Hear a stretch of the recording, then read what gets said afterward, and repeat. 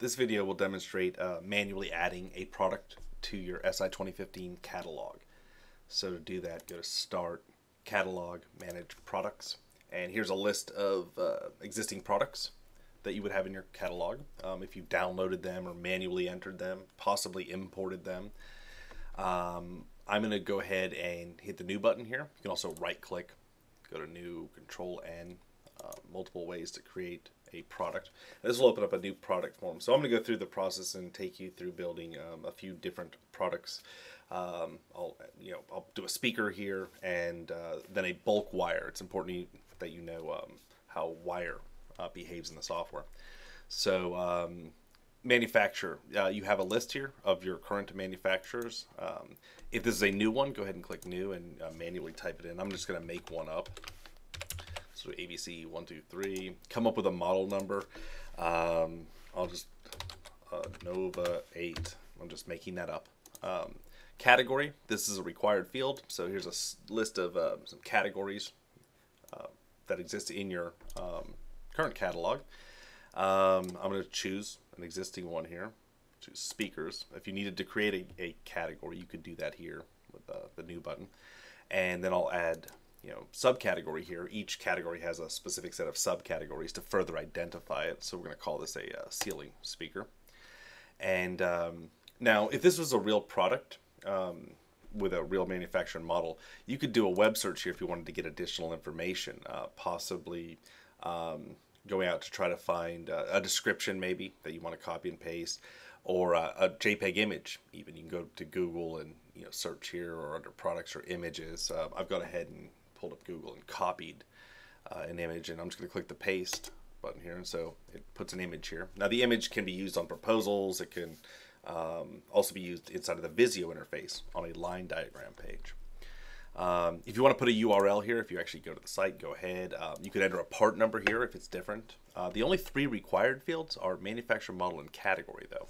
But in order to produce a decent looking proposal or get good data in here, you're going to want to enter a few more things here, like pricing, primarily pricing.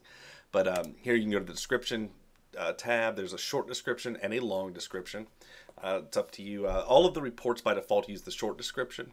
You can set the client reports to use the long description instead of the short if you'd like to do that. I'm just going to enter here and say like 8-inch speaker. Very generic, but of course be as elaborate as you want in your description. So whatever you think will look good on your proposal reports as well as internal reports. The price tab here. I'm set up to show one level of pricing here. The default, you'll see A, B, and C here. You can always manage that right here and turn these on or off. Put a unit cost and a unit price. If you want to enter an MSRP, you can. You don't have to. This is a placeholder and can be used to calculate your cost or your price using price rules. Totally other video on that, but maybe I'll just be proper and put in the MSRP is $100 for the speaker. When entering speakers, you should enter them singly, even if you buy them in pairs, especially if you're going to be doing drawings. It just works better in the software. You'll be able to get a unique shape for each speaker. So having said that, I'm just going to enter this as a single speaker's price for a single here. We'll say that cost here is 50, unit price 100. I'm just making this up. Or you can type in the margin. It's up to you how you want to set your pricing. Choose a phase. This is important for charging labor. So we're going to say that this is a trim piece of equipment, and we'll put half an hour install time on the product. Now, technically, you're done at this point. You can save this, and it's proposal ready data. You've got pricing, you've got your labor information down here, because you've got phase rates set up, if you've watched some of the previous videos, to charge half an hour at whatever your trim out labor rate is. This is ready to go into a proposal. Now, there are more tabs up along the top.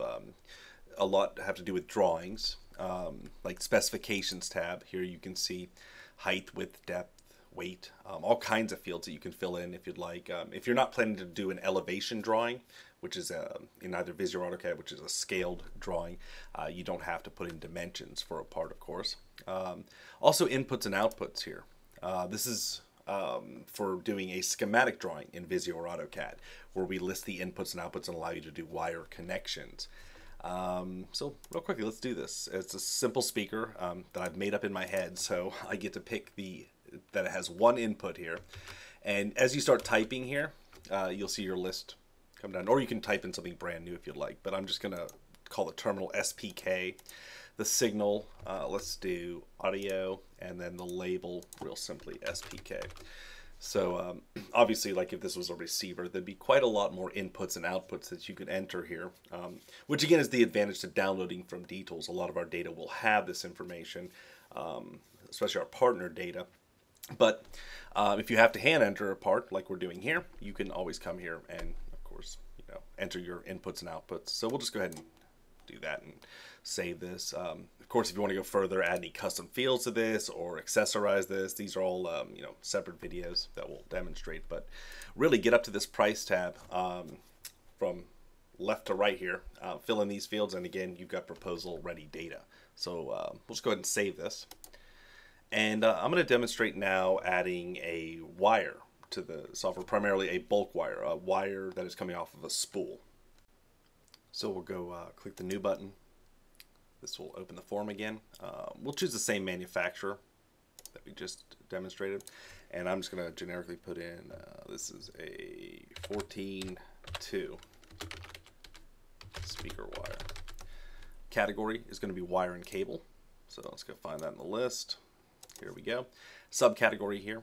Again, it's a good idea to add this. It helps you find things quicker. So I'm just going to call this, it's an audio wire. Put a description in here if you would like. 14-2, whatever you want to say. Shielded, non-shielded, plenum. Just make something up. Plenum speaker wire. And now the key thing about when you're entering a wire product is you have to determine whether it's bulk wire or if it's not bulk wire.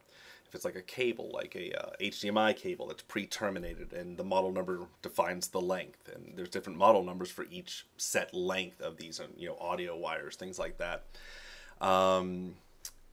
If it's bulk wire, if it's coming off of a spool like this, is on the specifications tab. Notice it's a little different, also from a standard product like that speaker we were adding. We don't have height, width, depth, things like that on a wire, but we do have a diameter field if you want to fill that in. This is the key thing here for setting up bulk wire, is this checkbox that says bulk wire. So when you do that and check this box, it's going to treat this wire on a per foot basis now.